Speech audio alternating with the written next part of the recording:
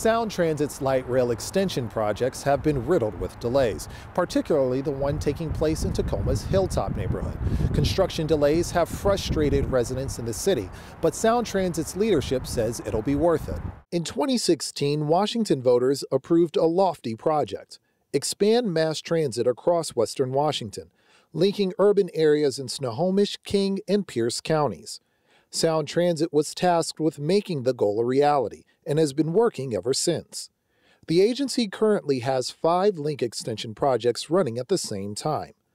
The regional concrete strike and supply chain issues forced the agency to push its deadlines back. Deputy CEO Kimberly Farley says that putting up light rail in so many different places at the same time can be demanding. We've got tunnels, at-grade sections, aerial sections. That means bridges, building bridges in the air for long periods along these lines. You're going to have issues. I mean, that's just true. The light rail extension in Tacoma's Hilltop has been particularly challenging. This project was originally scheduled to open next spring, but that opening date has now been pushed back to next fall.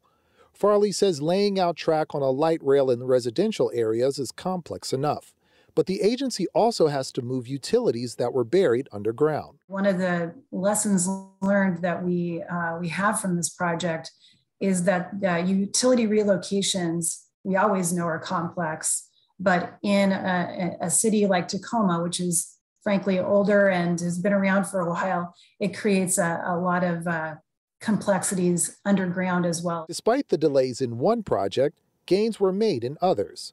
Sound Transit's David Jackson says a lot of work was done this year and promises that Sound Transit will make even more headway in 2023 on the Linwood and Federal Way projects. The stations will be getting finished, the parking garages will be getting finished, and you'll see a lot of work that you won't see will be like systems work and electrical work, but there'll be a lot of progress there.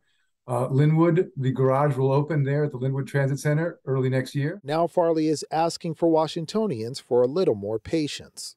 This stuff is really hard, and we know we are inconveniencing people, and it's going to be worth it. Sound Transit says it's waiting on an environmental impact statement to be completed before beginning construction on the rail line connecting Federal Way to the Tacoma Dome.